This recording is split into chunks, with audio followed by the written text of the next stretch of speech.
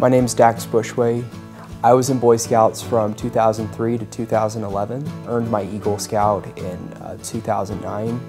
My Eagle project was delivering care bags to Memorial Children's Hospital. It just doesn't make sense for Boy Scouts to support homosexuality. In the Scout law, one of the points of the Scout law is a Scout is clean.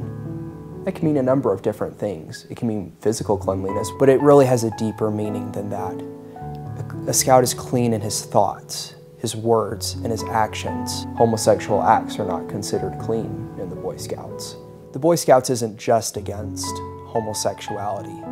It's against having sex before marriage, pornography, or any other forms of sexual lewdness. When you're on camping trips and you would hear boys making dirty jokes, you would hear a Scoutmaster or an older Scout say, "A Scout is clean, guys."